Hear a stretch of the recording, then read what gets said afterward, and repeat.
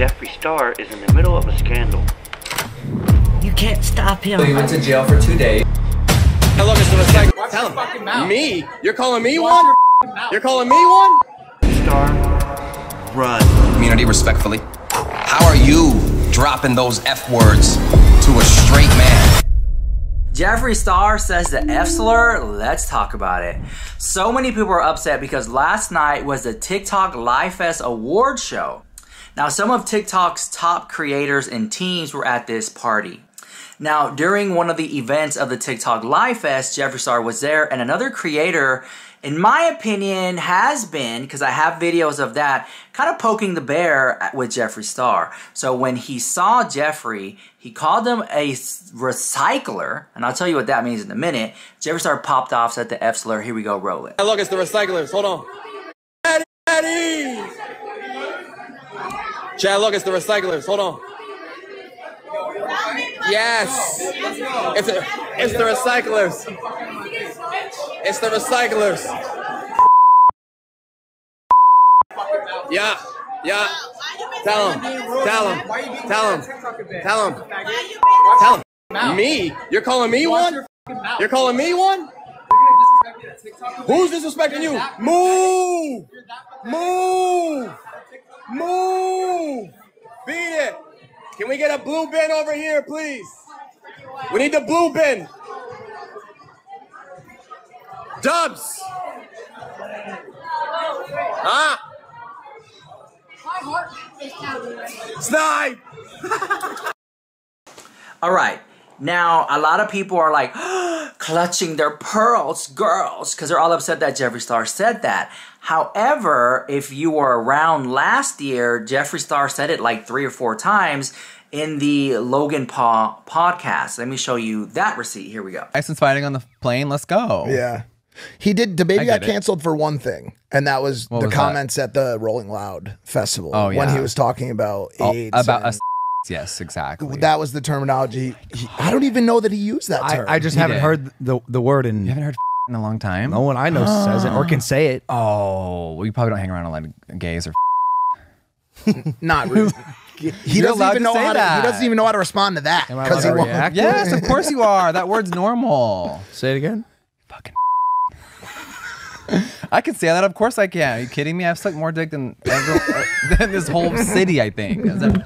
I get a free pass. You earned it. You have that. Oh my god, I earned it. Question: how many dicks do you have to suck to be able to say the word? I'm just curious. Oh, I think over 1,000. Oh, that is so many cocks. Yeah. Oh.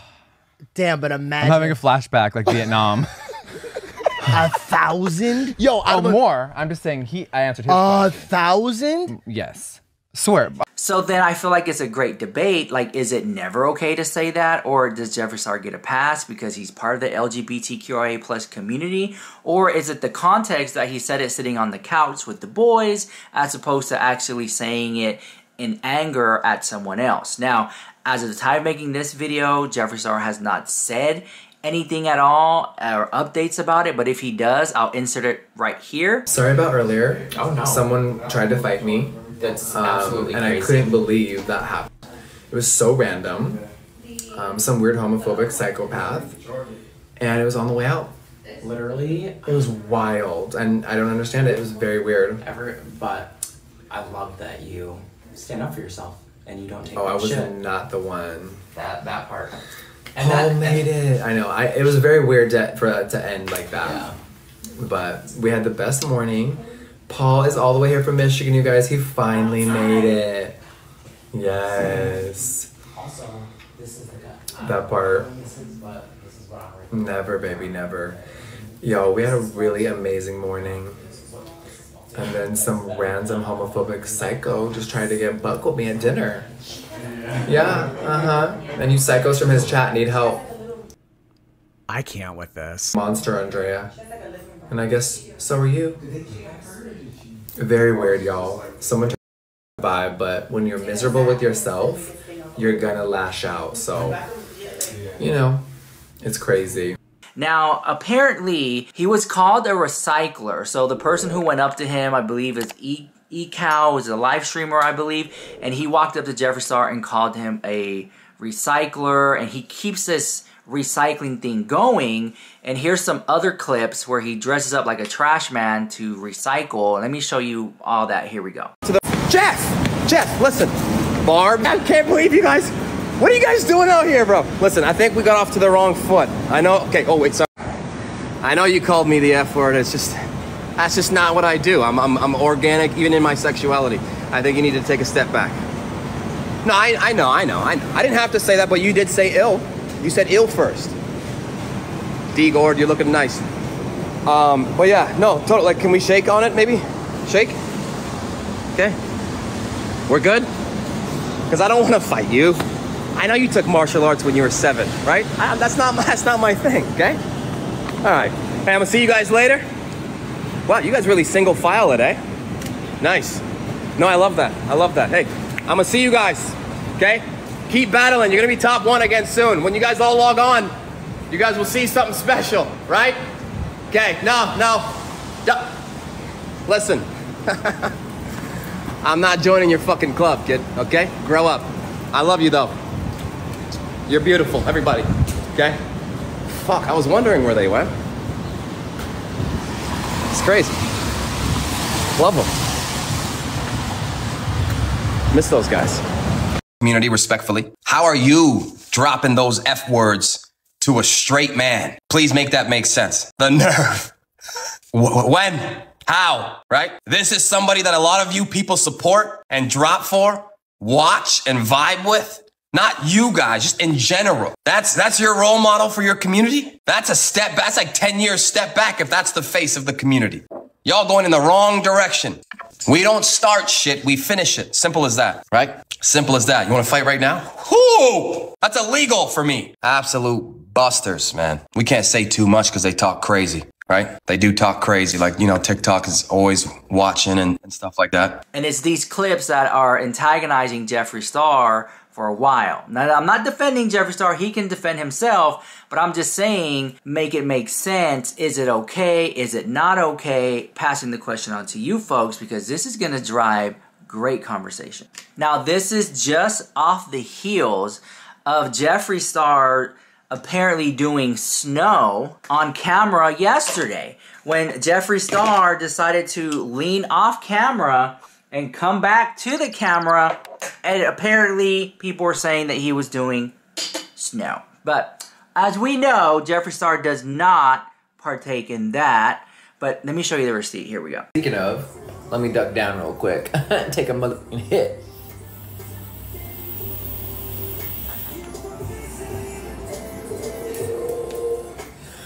Yes, green hearts in the... So it's just non-stop drama. I don't think that Jeffree Star intended to... I've never seen anybody walk up to Jeffree Star and disrespect him like that, because if you look at the clip, right, Jeffree Star is in this little VIP section, and the other creator is like going near the section and then poking the bear. I feel like Jeffree Star has been a celebrity for so many years. I think he should have known that people are trying to get a reaction out of him, and they got one. And so now people are talking about it. People are talking about who this creator is, and you know, they basically getting some fame off of it. And you know, I saw another, people are talking about this all over on the internet. When Jeffree Star like raised his hand up, people were saying, oh, could that be assault? Could that be battery? It's getting out of control at this point, right?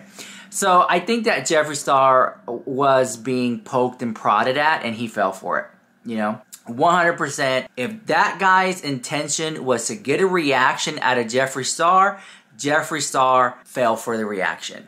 Now, it is TikTok, so who's to say that this entire thing is all, you know, fake drama for views? I don't know.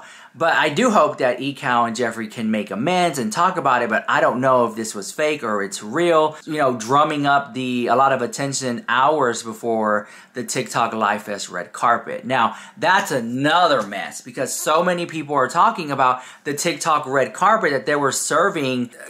The food they were serving was just like people spent thousands of dollars to get there.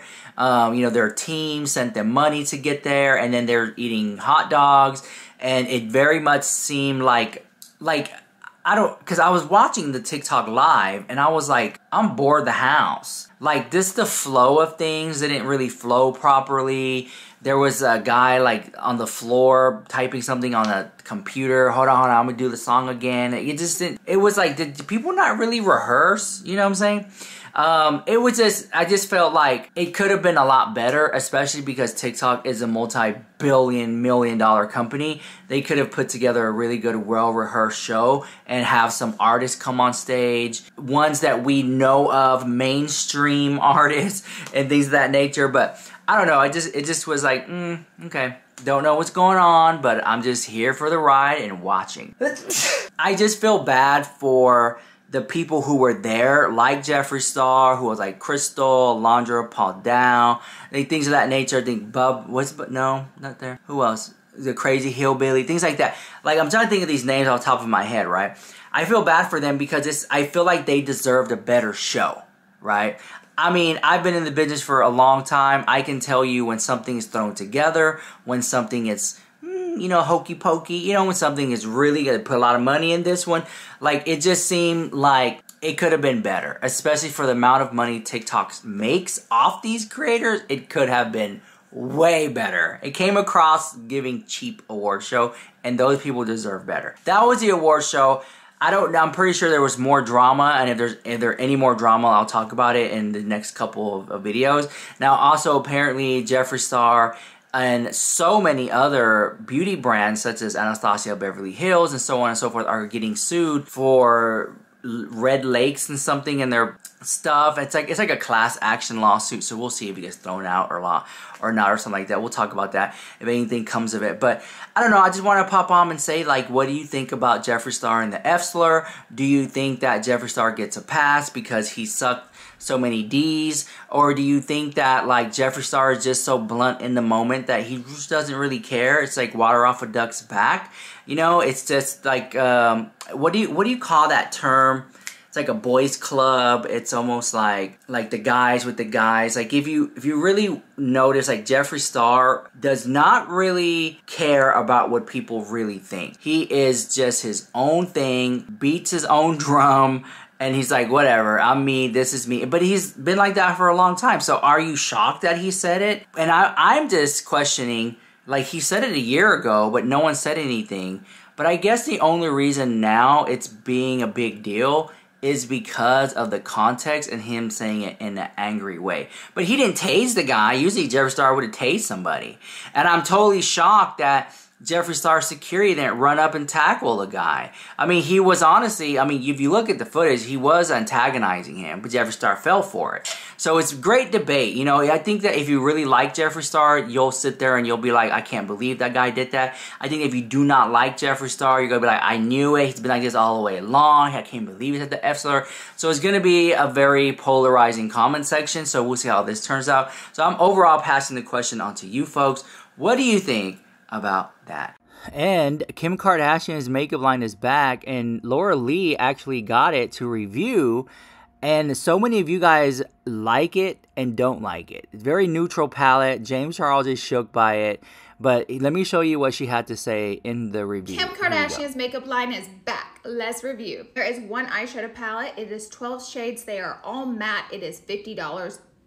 Kind of pricey. Everything is gorgeous and neutral, just how I like it. It goes in line with the skincare. We also have 10 lipsticks, all neutral shades. These lipsticks are $32 each, so kind of pricey. 15 different nude lip liners. I love that so much. These are $22 a pop. Okay, it's expensive. I will say anytime I've created an eyeshadow palette, the shimmers have been the most expensive shades I've purchased. So these are all matte, and it is $50, and it is only 12 shades, so I will say, you're buying it for Kimberly. I am gonna buy my own because this is my best friend's. I think we should swatch these. Here's a close-up of the palette so you can see the colors, and then these are the swatches. It did swatch like literal butter. They were so smooth. Here is a look at all the lipstick color swatches. You definitely get a variety of different nudes. Out of 15 nude lipsticks, number 12 is the one I would pick for me. I love this color brown. Let's try it out. These are really pigmented. Feels super, super creamy on. I love this color, number 12. It's definitely gonna be my color. Wow, that is so pretty. pretty. I will say I do love all these nudes. These are definitely colors that Kimberly wears. I also love the khaki colored packaging. I think it's so pretty. It has like, the packaging has like a cool tone to it. I'm gonna try the lightest shade lipstick, number 1. Oh baby, these are matte. They're very pigmented, very pretty, but very matte. They don't really have any sheen to them. I will say they feel like velvet on the lips. I feel like the key with any super light look like this is to blend. So this is the lightest shade with the lip liner. Let's try a deeper shade. So pretty though. Number 5 is like this warm caramel nude. Let's try it. Glide on, so soft. That's pretty. Guys, I think number 2 in the lipstick is probably gonna be my favorite. Let's try it. Love a light nude with a dark brown lip liner. Guys, number 2 lipstick with number 12 lip liner is my favorite combo out of the whole collection. That is so pretty. This is my color. If you want something lighter than number 12, go with number 5, but number 2, so pretty. Now let's get into this palette. I'm gonna go in with this soft matte shade. A lot comes off on the brush, but I don't see a lot of fallout. So I am just gonna softly buff that in. These feel really soft. I only see Kim Kardashian wearing matte eyeshadow, so this palette just makes sense for her to come out with first. I do see it's done by Coty, which is the same company that own KKW Beauty. That is so pretty and so soft. I'll say these shades build up. This color right here looks so light, but look how it builds up into like a soft brown color once it gets on the skin. I do have a concealer base down, but it does build up nicely. So I'm gonna go in with this shade right here to build it up a little bit. What do you guys think of the $50 price point for 12 eyeshadow shades? I mean, it's definitely Kim Kardashian. She can sell anything with her name. Baby, you're gonna pay the Kim Kardashian price. I know I will be, because I will be purchasing this palette if I can get my hands on it. For me, I feel like these shadows are just building up like a dream, and they have no fallout. They are so soft, so smooth. I love these mattes. I'm gonna go in with this cream shade. I love shades like this for my eyelid. Look how pigmented this is. I just feel like this matte eyeshadow palette is not hunky chunky like a lot of matte palettes are. You know, with a lot of matte eyeshadow palettes, you touch the color and it's just like an explosion. These don't do that. They're pressed very well into the palette. Not gonna lie, they feel super high end. I still think $50 is slightly expensive for 12 shades, because if you divide 50 by 12, baby, you're paying over $4 for each shade. But you guys, I gotta say, they sure are pretty. I wanna add just a touch of this deeper shade. Oh, that's pigmented. You guys, be careful with these shades, because they have pigment. So smooth and silky though. I actually love this palette. I feel like it's something I would use every day. This is the look with no false lashes. Let me add a lash. This is very my style of makeup, so I would reach for something like this every day. Love the packaging. I love the quality. The only thing is, I wish she was selling it in a bundle deal so you can get all of it, but they are not. It's gonna launch on the 26th of January on her SKKN website, and I believe it sold all individually. What do you guys think? Will you be purchasing? Now, like from a PR standpoint, I feel like the fact that Kim Kardashian is back with her makeup line, she's not calling it Kim Kardashian West, KKW. The makeup is part of this Skin by Kim skincare collection, and she's launching it under the skincare brand. So it's like Skin by Kim makeup. But I was looking closely, and I feel like it's a little smoke and mirrors, because it being launched under the skincare line, there's no really skincare benefits to the makeup, such as hyaluronic acid or squalene, things like that are added into it, or niacinamide. It just seems like a nude palette and nude lipsticks under the skin line, but with no skincare benefits. So I kind of found it to be almost like why is this being launched here? You know, like it made sense because the brand Skin is already exist, but it doesn't make sense in the sense that there's no skincare, you know, infusion into the makeup. So, you know, you can sit there and say skin loving ingredients, but like, where are they? Because there's no mention in any of it. But anyways, that's just my opinion on that drama. And no one's talking about it. I just find that interesting. All right, well then, to further add, Laura Lee goes into how she got her PR package to review, that she got it from her friend MANNY MUA. And I'm like, I just find it interesting that she uploaded this 1-minute clip saying, hey, thank you, MANNY, for letting me borrow this for review, when I can assure you that they probably in the past have gave each other PR to review when one didn't receive it. So I'm sitting here, I'm thinking like, why did she make this video basically saying, thank you, Manny, for letting me use this, when she's never done that before in the past when he has, or when she has let him do it? It just seemed kind of like clout chasing.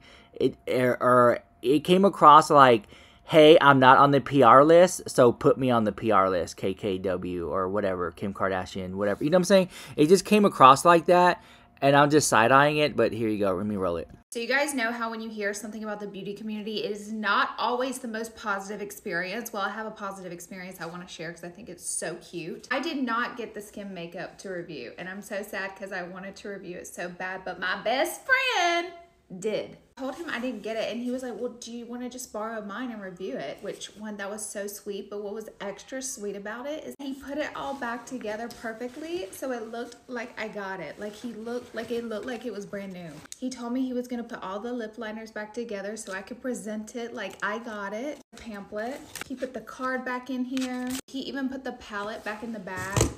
It's so sweet. Lipsticks back together perfectly so it would look like I got it. Instead of being like, give me credit, say it was my kid. No, he absolutely not. He was like, just pretend you got it. I'm not gonna do that, but I just thought it was so sweet to share the SKKN makeup with me and let me use his PR as if it was my own. Sometimes there are good moments to have in the beauty community, and maybe that's why we've been best friends for the past 7 years. I just felt like sharing that because you rarely hear about all the sweet stuff that happens, and maybe it's just because we don't talk about it. But my best friend knew how excited I was about this. I was so bummed I didn't get it, and baby, he has my back.